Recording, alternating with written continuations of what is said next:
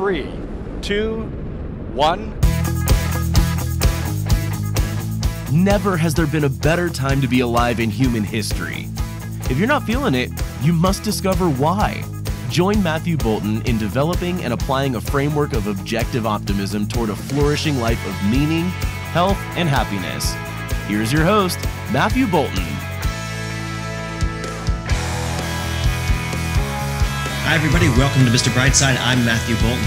Now today's subject could be a huge one, but I'm not going to go all the way there. I mean, it could be a book even, but I'm just going to keep it simple, small. And I was thinking about it and I thought, I'm just going to begin at the beginning. I'm going to put out my little story of how it played out for me the other day, the choice I made and what I learned from it. And it wasn't really that I learned so much as I was reminded of something, as I think it's something that most of us know or recognize on some level. In any case, my little scenario I'm going to put out will be like a micro example of this bigger issue. And I think what we can take from it, including some actionable advice, is something that's already changing the game for me, and I hope can change the game for you. On a morning a couple weeks ago, I was up early to work on some notes for the show I did just a couple episodes ago about Christmas. And I had said to myself the night before that I would work on it first thing, knowing that completing those show notes was what I wanted and knowing that I would enjoy myself if I did.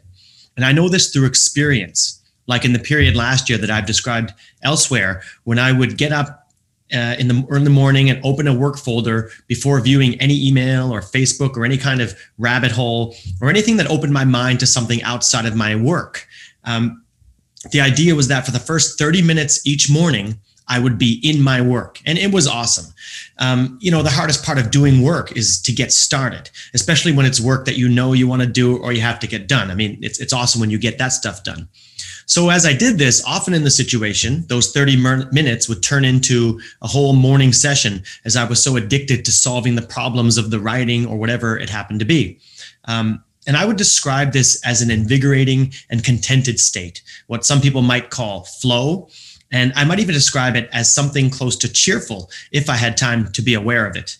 But that's the thing. When you're working on a task or problem you want or have to do, you get into a kind of groove and it's enjoyable, kind of as if there's nowhere you'd rather be. Now, that 30 minutes thing is not just a trick to make you do more than 30. I said that it's a way to get you started and then you end up doing more work. No, that would deter the mind if I knew that I had to do more than 30 and would defeat the purpose of it. It is true that if I wasn't getting very far, I could stop after 30 minutes and that would be enough. Like, I hacked through the problem, I got something organized and at least got the project started and the problem out there to be tackled later. And that is good enough. I just added that once it's usually that once you get the problem started and opened up, even though your 30 minutes is up, you are free to, and now I'm free to watch or read or do anything that I like. You don't really want to do anything else. So anyway, that's what I did during that period. And it was the foundational choice of that first 30 minutes thing that kickstarted a swell in productivity and happiness in my life during that period. And it's why I knew I wanted to make it happen again this recent morning that I'm telling you about now. So with all that, I had said I would work on these podcast show notes first thing. But as I hadn't been into the habit of this in a long while, as you get to that morning with lots of time ahead of me, there was a video on YouTube that I saw. Now, why was I on YouTube? Well, I had to publish, or not publish, but it self-publishes, but I wanted to post my latest Mr. Brightside podcast episode on Facebook and LinkedIn on the social media. So I went to YouTube to get the link so I could share it. So, but that kind of thing is nothing that would get me into any kind of rabbit hole. It's not a threat to me. It was just post it and then open up your folder. So it's still first thing effectively, but YouTube was up there and I saw the title of one of the videos and I thought, man, that looks like a really fun video to watch. And I almost watched it. I'm on winter holiday now from the university semester and I have all morning and the first part of the afternoon to do this work. So it's nothing for me to take 20 minutes. I could just say, well, look, for my first coffee, I'll just sit with 20 minutes, have my first coffee, watch this video, do something. And my second coffee, I'll open my folder and work. But instead, I overpowered that urge with the conviction that opening my notes would make me happier, and I went ahead with my plan. So, of course, I got lost in the project, and as I got up for my first bathroom break, I'm drinking coffee, remember, I was just so excited. I felt so great. And it's then that I thought, I'm going to talk about this on the podcast, just describe what I've described to you right now. And it was more than just being proud or pleased of my choice or even happy because my work was getting done. Yeah, it was all of those things. But it was that all of a sudden, I was looking forward to my classes later that afternoon, to my day in general, and then to my evening where my wife and I would probably watch a Christmas movie or something. But here's the contrast. As I said, I'm freshly into my winter holiday off the university semester. So with my schedule, this still leaves private lessons in my home on weekdays, starting the mid to late afternoons and into the evening. So for many of these first days of the university winter holiday, I've been pulling a George Costanza on the Summer of George episode. If you're not familiar with that, George gets a 3-month paid holiday bonanza out of somewhere. I don't know, maybe a severance pay or something like that. And he just thinks, I'm going to really do something with this time, Jerry. I'm going to, and he makes all these plans and he gets up and says, I declare this the Summer of George. And, of course it's a disaster. But at the beginning of the first thing, he ends up like one of the first things he does is buy a lazy boy. He's in his jogging pants. He's eating blocks of cheese and all this. And he's just kind of hanging around. And Jerry's asking him, so what about these plans and blah, blah, blah. And George is like, I'm just taking a few days to decompress, as he says it. And anyway, this is what it was kind of like for me. Like I get up in the morning and the whole morning is just there for me to watch what I want to watch, read what I want, have my coffee. Maybe I'll sit down with my wife and talk to her for one of my coffees. I'm just soaking in the Christmas mood. I'm being lazy, etc.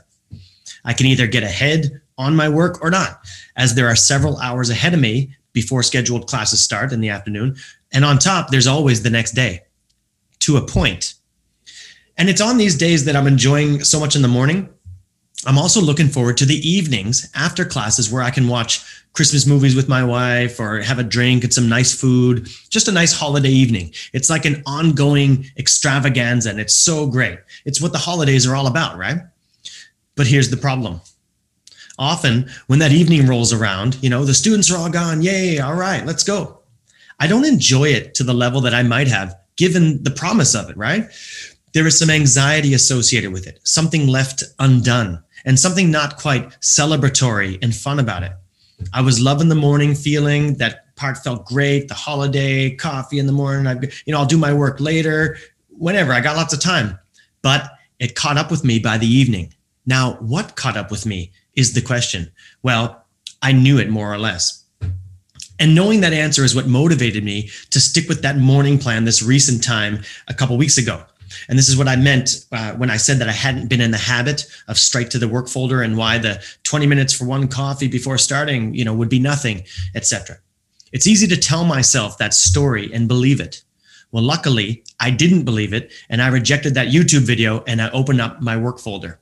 And so what happened then? Well, I already told you that I felt great, etc. But as far as what I got done, I went the distance and organized the notes to my satisfaction. And I was even able to go on with the momentum and record the whole show that day. So my show is published on Monday mornings here in Korea. It's Sunday evenings for my North American listeners, which is most of you. And you can imagine the difference between being done a Monday show on a Monday or Tuesday, almost a whole week before publishing, versus still having it to do on Thursday or even Saturday.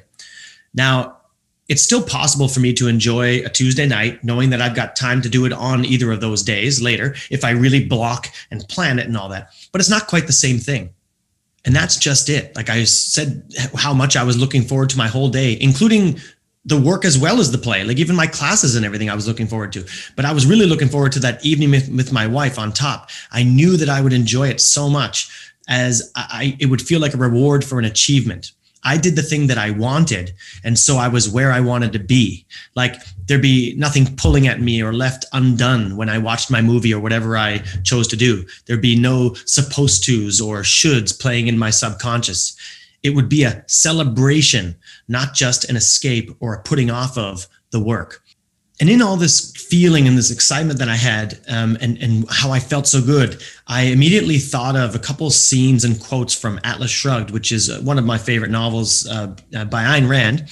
And please allow me to share them here. Dagny Taggart is one of the main protagonists in the novel. And in this flashback scene, she's recently had just had her first debut ball that her mother had planned. So it's set in the past time. And this is when a girl would have a debut. So her mother planned a big ball for her at this beautiful event that she was really surprised that Dagny had accepted and wanted to have, because the young Dagny in the story is kind of a tomboy character who just thinks about how she's going to run the railroad one day, her family business, which of course she does. She becomes the vice president in charge of operations or something. She basically runs the railroad effectively. So her mom is quite pleased that she wants to have such a thing. She's surprised when she's so beautiful in her dress. And she's like, of course, Mom, why would you think I didn't like these things? But anyway, she goes to this thing, but at the end of it, she's sitting there quite dejected, looking a little disappointed by the whole thing. And her mother is, a little worried about this and approaches her and asks her about it. And the quote, the scene continues like this. And here we go. Dagny says, quote, "Mother, do they think it's exactly in reverse?" she asked. "What?" asked Mrs. Taggart, bewildered. "The things you were talking about, the lights and the flowers. Do they expect those things to make them romantic, not the other way around?" "Darling, what do you mean?" "There wasn't a person there who enjoyed it," she said, her voice lifeless, "or who thought anything at all. They moved about, and they said the same dull things they say anywhere.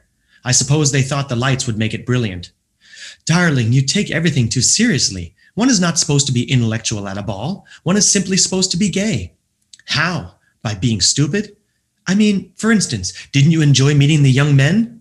"What men? There wasn't a man there I couldn't squash 10 of. And then she goes on to a little bit more. But hey, guys, there's a portrayal of a strong woman who doesn't sell herself cheaply to men for you. And there's way more where that came from in this book. I'll tell you, if you're looking for stories featuring empowered women, it doesn't get much more hardcore than Dagny Taggart and Atlas Shrugged. But what's key in that exchange, relevant to today's theme, is the idea of the reversal of cause and effect, which I'll discuss a little bit later. But first, an accompanying quote. At a later party at another character's house, at the present time in the book, that ball scene had been a flashback, remember, she's observing the crowd and commenting to the host. Now, this party that they're at is a very ritzy affair with celebrities, writers, journalists, big business people, etc., and all that. So she says to him, "But do you think any of these people are enjoying it? They're just straining to be more senseless and aimless than usual, to be light and unimportant. I think that only if one feels immensely important can one feel truly light. It's just a thought that disturbs me once in a while. I thought about it my first ball. I keep thinking that parties are intended to be celebrations, and celebrations should be only for those who have something to celebrate." And that was the main quote that came to mind when I felt as I did at my bathroom break. I said, looking ahead to my day and my evening, and how much better it was going to be after having done my work. I thought, yeah, celebrations are for people who have something to celebrate. The big issue that I said could become a book today is that we need a productive purpose to earn self-esteem and be happy. But the simpler point today is that you need not do something grand. You need only take one step in the direction you want to go. And that's all you ever have to do. Happiness is not about hitting some high points after long and constant struggle, pain, and suffering. It's something that could be a constant and which is earned by achieving the little things every day.